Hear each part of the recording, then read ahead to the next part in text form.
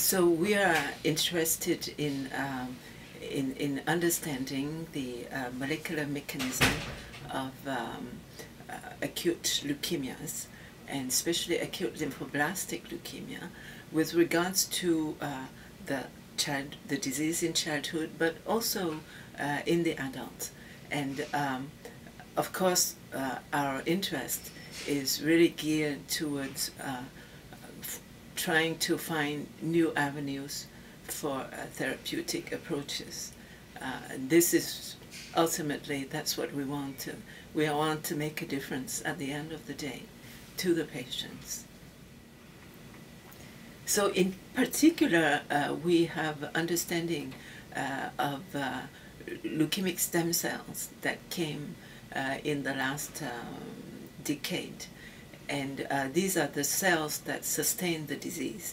And now we understand that for treatment, we aim to really we want to target these cells.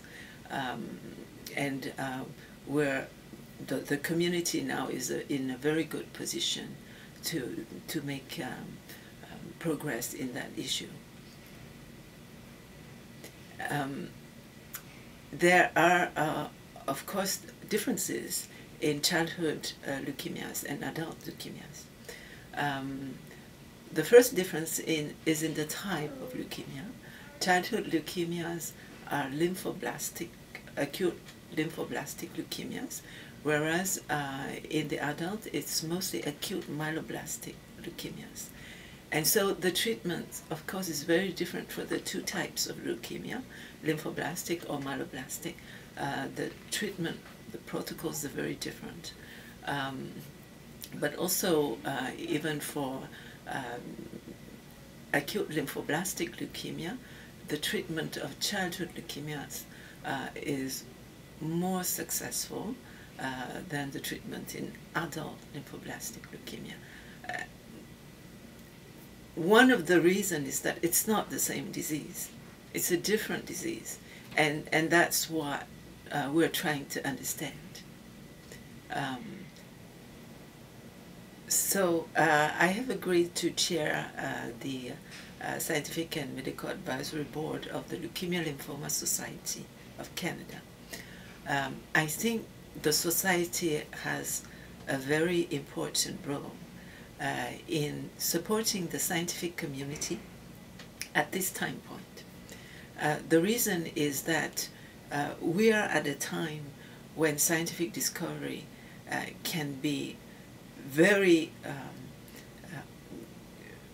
can make a big difference because of the general setting of knowledge right now and of technology, and everything's around it.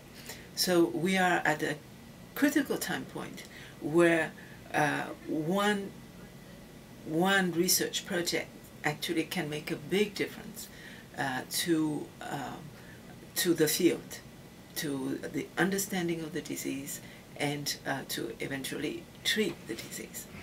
And so it's a very important time point right now for scientists.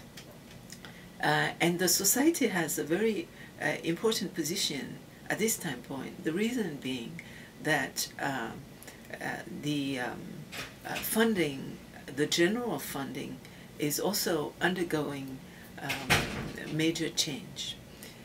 And this major change is probably required because of the evolution in the research right now. But of course, we don't know how this will reflect into eventually the success of the research efforts in Canada.